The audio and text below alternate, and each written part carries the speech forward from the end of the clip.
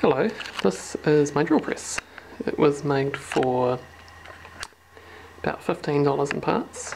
It's constructed out of ply and dimensional timber, and as you can see, it slides up and down quite nicely.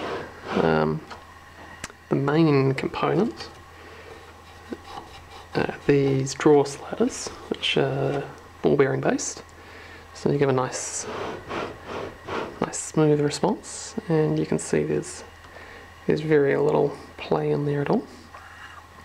The handle here, that is made from a broom which came to an untimely end, and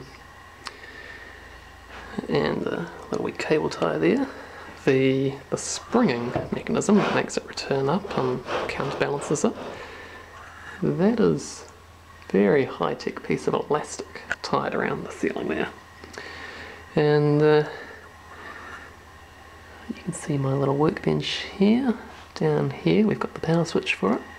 So let's give it a spin. So I reach down and turn it on.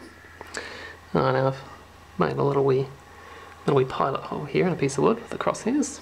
So we'll see how accurate it is.